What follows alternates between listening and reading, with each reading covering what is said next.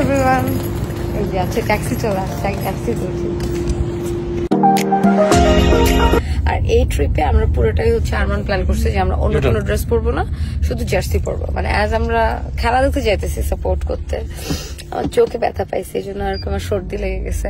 কয়টা বাজে দেখেন তো এক্স্যাক্টলি? 2:10। আচ্ছা, আমাদের ফ্লাইট কয়টায়? 6:50। এত আগে যাচ্ছি কেন তাহলে আমরা? এয়ারপোর্ট অনেক দূরে।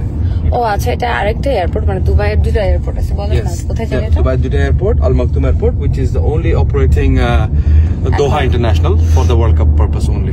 এখন দোহার জন্য আর কি ওখানে যেতে হচ্ছে। এখন বাসে যাবো না, এটা কি বলে? এটা বাসে আমরা ট্যাক্সি নিয়ে টার্মিনাল 2 যাব, টার্মিনাল 2 থেকে we'll take a bus which is shuttle to the Maktoum airport. From Maktoum we'll take flights and that's it, we are in Doha.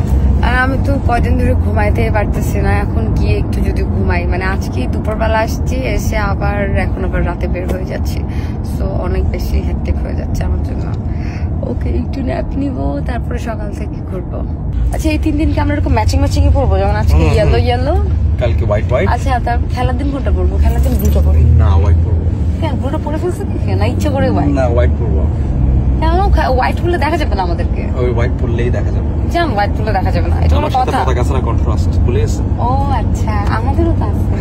Nice, তাহলে হোয়াইট পরা যাবে। হোয়াইট লুকস নাইস, হোয়াইটটাও সুন্দর, but আমার ব্লুটা অনেক পছন্দ। ব্লুটা পরবো আমি, হোয়াইটটা পরবো, আপনি ব্লুটা পরেন। হ্যাঁ। কখনো চিন্তা করি নাই ফিফা ওয়ার্ল্ড কাপ খেলা সামনাসামনি দেখবো। আগে তো ছোটবেলায় মনে করতাম এটা শুধু টিভিতেই দেখা যায়, আর বড় হওয়ার পরেও এরকম কখনো ড্রিম দেখি নাই, কাজ এগুলো অনেক ঝামেলার ব্যাপার। কিভাবে টিকিট ম্যানেজ করে, কিভাবে যায়, কোন দেশে হয়, এগুলো আসলে মাথায় কোনো আইডিয়া ছিল না। আর এদিকে আরমান অনেক বড় football lover and big fan of Brazil team, so তার ইচ্ছাই ছিল যদি ওয়ার্ল্ড কাপ খেলা দেখতে যায় তাহলে ব্রাজিলের খেলাই দেখবো। And Arman goat hour ticket in September. ওই টাইম থেকে আরমান সব প্ল্যানিং করে রাখে, ডকুমেন্ট থেকে শুরু করে যা প্রসেসিং। আমি জাস্ট কোম্পানি দিতে আসছি। আর এখানে আসার পরে আমাদের আরো দুইটা না 4টা বাঙালি ভাইয়ের সাথে দেখা হয়, তারা টার্কি থেকে জয়েন করেছে, বাট আনফর্চুনেটলি 2জন যেতে পারবে, 2জন যেতে পারবে না। আরমান অনেক ট্রাই করেছিল সবকিছু ম্যানেজ করে দেওয়ার।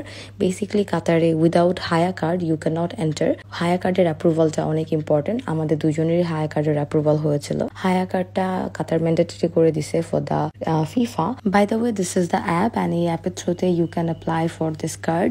কার্ডটা ফিজিক্যাল বা ভার্চুয়াল দুইটাই নিতে পারেন। এখানে আপনার accommodation, flight ticket and FIFA world কাপের টিকিট সবকিছু এন্টার করলেই, অ্যাপ্রুভ হয়ে আসলে only then you can enter. Like this is kind of a visa for you in Qatar until unless you cannot enter. And as World Cup খেলা দেখতে ওয়ার্ল্ডের different side থেকে সবাই আসছিল, so flight ticket and accommodation war really expensive.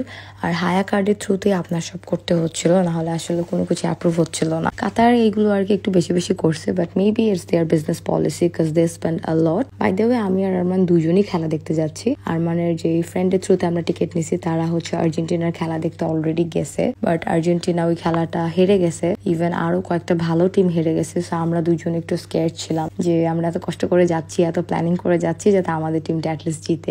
By the way, এই এয়ারপোর্টটা এখন শুধু operate করছে দোহা ফ্লাইট, মানে যারা ওয়ার্ল্ড কাপের খেলা দেখতে যাচ্ছে তাদেরকে এই এয়ারপোর্টের থ্রুতে আর কি নিয়ে যাওয়া হচ্ছে দোহাতে। এই এয়ারপোর্টটা এখন শুধু দোহা, দুবাই, দোহা এই ধরনের ফ্লাইটই করে থাকে। আর আরেকটা যেটা নর্মাল এয়ারপোর্ট আছে বড়, ওইটা আর কি অন্যান্য ফ্লাইট গুলো অপারেট করে, রেগুলার যেগুলো আছে।